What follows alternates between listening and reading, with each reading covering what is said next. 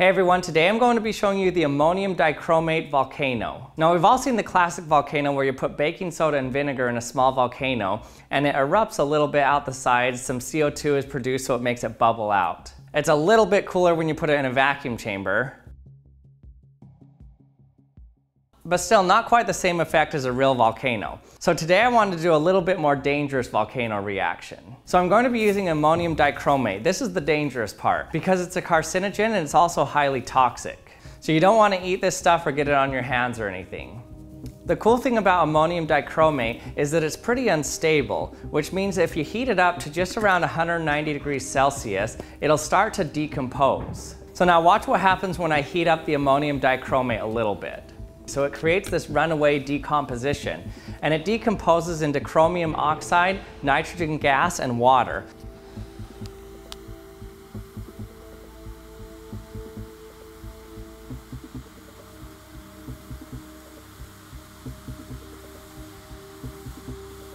So the effects of it aren't toxic anymore. Chromium oxide is just an irritant, it's not toxic anymore, and of course nitrogen and water aren't toxic either. Whoa, there it goes. Holy cow, look at it go. It's starting to throw it up in the air like a real volcano. So what's causing it to fly up in the air like this? Well, it's heating up the air around it, so that causes an updraft, but also it's producing nitrogen gas and water vapor. And so that gas is expanding rapidly, throwing the ash up into the air. What's interesting about this specific reaction is it used to be done all the time in chemistry classes, but because of the toxicity of ammonium dichromate, they started to do it less and less as time went on. So hot. But the best part about this reaction is because it's thermally decomposing and not actually combusting with the oxygen in the air, it means that it doesn't need oxygen to burn. So that means even though it gets covered with this green chromium oxide, it can continue to decompose and burn underneath, throwing up the nitrogen and water. So it forms a nice, neat conical volcano.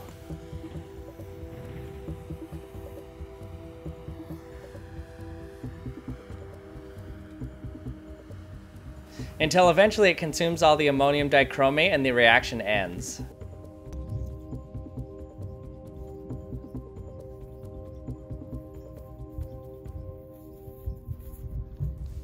Now, decomposition reactions like this are really interesting because it's not combustion per se, so it doesn't need to react with the environment around it. It just reacts with itself. A comparable reaction to this is the elephant toothpaste reaction, where you get the decomposition of hydrogen peroxide that produces steam and oxygen. So again, because of that expanding gas and you have soap bubbles in there, the volume increases greatly. Before I end here, I'd like to thank Micro Center for sponsoring this video. Micro Center is one of the best places to shop for all your technology needs. It's like tech heaven. It has desktops, laptops, computer components, monitors, TVs, networking equipment. If you name it, they've got it. You can get the best prices and best selection on computer hardware and everything else technology at any one of Micro Center's 25 locations across the United States. Now, if you're into building your own PC, check out the Micro Center Custom PC Builder to spec out the best PC for your budget. This tool helps ensure that all the parts are compatible and work together.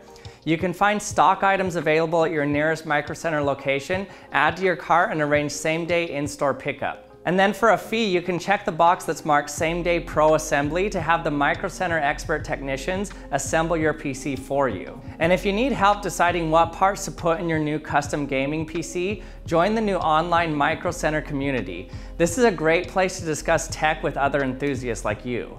So right now, Micro Center is offering a coupon code to you. The link is in the description. And also check the link in the description for a free pair of wireless Bluetooth headphones for new customers only, no purchase necessary. This is a limited time offer, valid in-store only, and 1 coupon per customer. Hey everyone, thanks for watching another episode of the Action Lab. I hope you enjoyed it.